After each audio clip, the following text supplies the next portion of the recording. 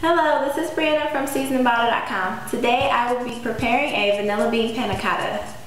Panna cotta is a traditional Italian dessert, and it's something that's really going to be easy to make and serve at dinner parties.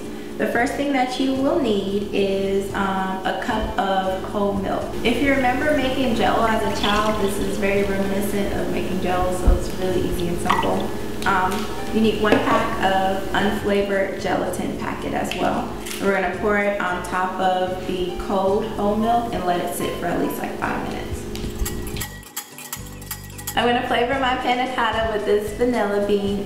If you can't find vanilla beans, I got this one from the farmer's market. You can also use vanilla bean extract. The way that you actually get it out is you split it down the middle and then you use the back of your knife to scrape the vanilla bean seeds that are inside it. That's where all the flavor is. I have 2 cups of heavy whipping cream, which I'm going to add the vanilla bean seeds I just scraped out to that. And I'm also going to add half a cup of white sugar for sweetness.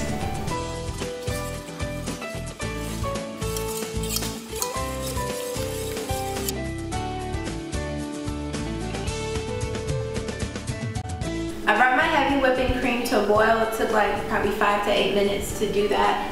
Once it comes to a boil, turn it off immediately. If you see any kind of foam or anything at the top, you can always use a strainer to strain off any kind of extra skim from the heavy whipping cream. And then we're going to add, I'm going to turn off the heat, and I'm going to add my gelatin mixture to the heavy whipping cream. The panna cotta will take probably about 4 hours to set. So you want to put it in whatever serving glass. So I actually have some cocktail glasses and a wine glass that I want to put my, have it set in.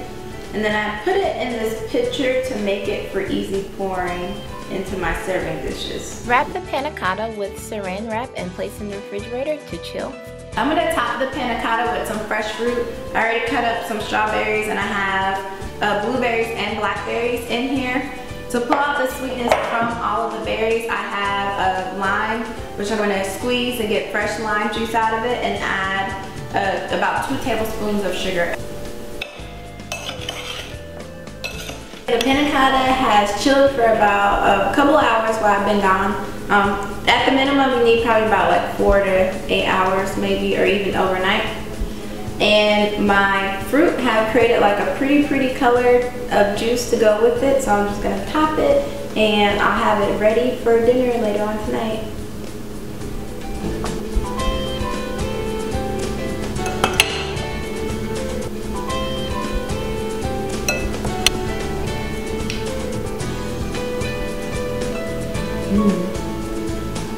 For more easy recipes like this, visit my blog, seasoningbottle.com.